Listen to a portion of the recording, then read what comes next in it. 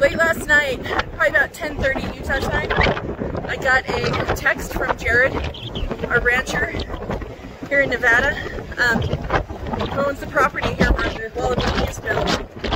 What a wonderful idea it was. Checking on Esther and I because we were still in Salt Lake City. He was actually checking to see if we had made it home because he didn't know we were still in Salt Lake City. I was still doing a test for my behavioral neurobiology class. I don't even know if you hear me. But he was checking because the wind was so bad. There was such a huge windstorm last night. It's still going. With gusts of like between 40 to 60 miles an hour and higher.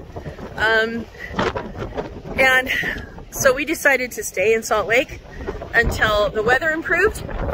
And I got a message from William about midnight saying that he went out to check the greenhouse and to see if there was damage. And he was glad to check because there was really some pretty incredible damage. We left this morning to head home, just pulled up, and show you the realities of farming. It's pretty extensive damage to the greenhouse. We've had a critical failure with a poly lock right here. And obviously you can see where it came loose. We're hoping we can do some repairs, but we're gonna have to wait. I mean, obviously, the wind is pretty intense. Oh, here's the man himself. Oh, how pretty. Show me your hands. They're good. They're okay? Yeah, I'm alright.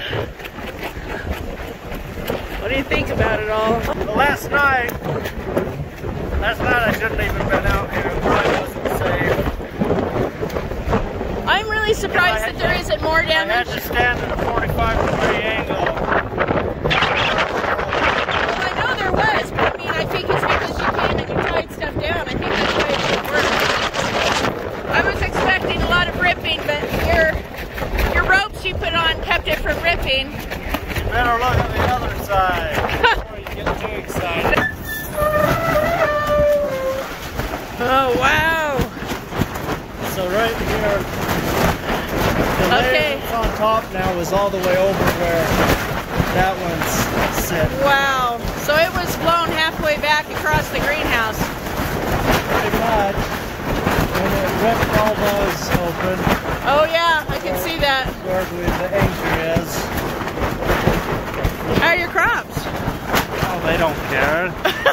They're doing great. Figured.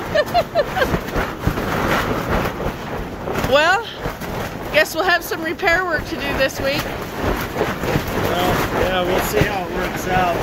The wind's supposed to be just as harder tonight, according to the forecast. Yeah. So that's disappointing, because I don't know if this will survive another night. Yeah. Well, so hope and pray. Yeah, this is pretty normal. We do this all the time. You'd think I'd learn. Well, it's farming. If you don't have a critical failure somewhere, you're just not alive.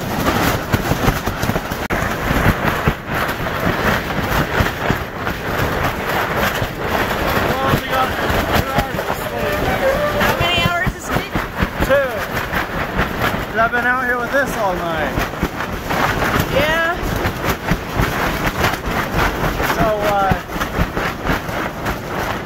Yeah, so Jared said that he's never seen the wind blow as hard as it did last night.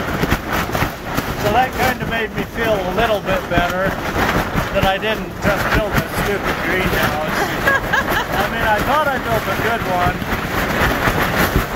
This is amazing. It's like gale force winds. This is amazing.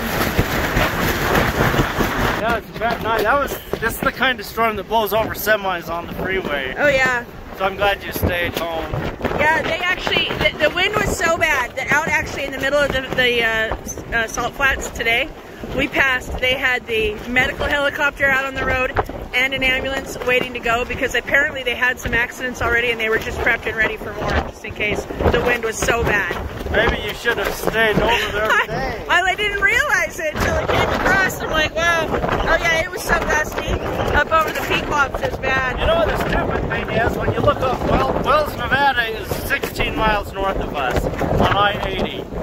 And the forecast said it would have 12-mile-an-hour winds yesterday and today. And we've been having like gusts up to, I don't think 60 probably. If I had a weather station, I don't know that one. Here's the funny thing though, Jared used to have a weather station. Well, he still has it. But the wind thing doesn't work because the wind blew so hard got him broken. Well, clearly it gets pretty high winds. So, yeah, we need a better permanent solution. Right inside that room, something woke me up. There's a thing that went in and it woke me up that normally doesn't wake me up. But I thought, man, it's really blowing out there. I better go check the greenhouse. When I came out, it was already blown completely off. Wow. So just within those 2 hours. Yeah, because that was midnight when I came out. Trying to do something good in the world, and you have opposition. That's kind of life, right? I'm certainly not stopping. If this whole truck just blew away, I would go salvage pieces and just get like T-posts and put them on my beds and keep gardening. It's alright. We'll be okay.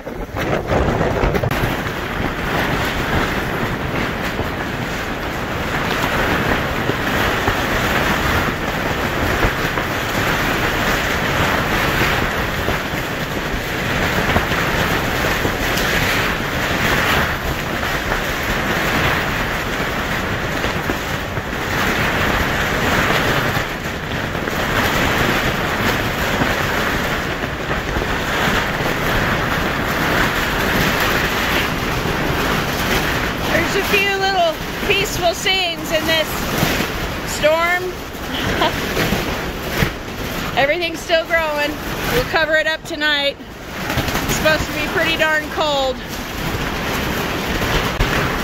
It's quite the storm.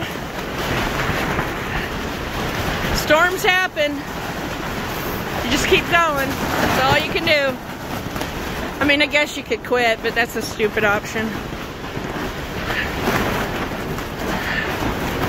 There's still sunshine, still seeds and rain. We're still willing to work, so that's what we do. Just keep going.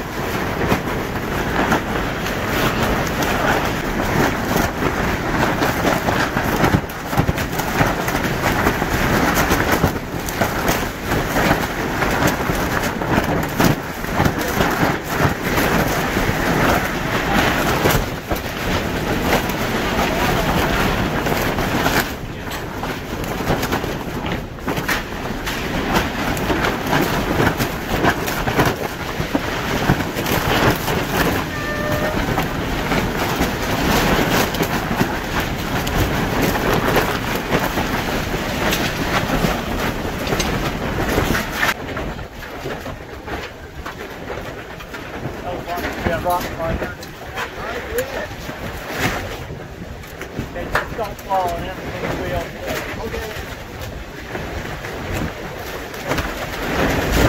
Good heavens.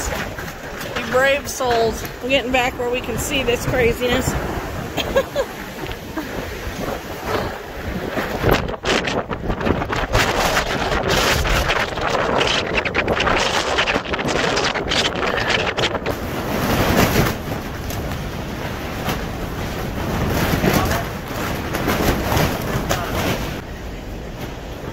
Well, we did everything we know what to do. The problem is you don't know what to do in a situation like this, so we tried to do something.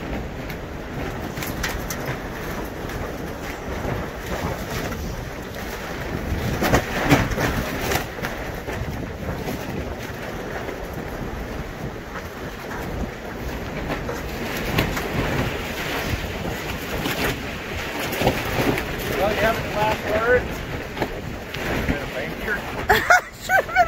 I just told you on this video, why do I keep doing this? There's the Walipini update. Yeah, that's, at least we had something to show you this time. Yeah. Send us good, calm wind thoughts.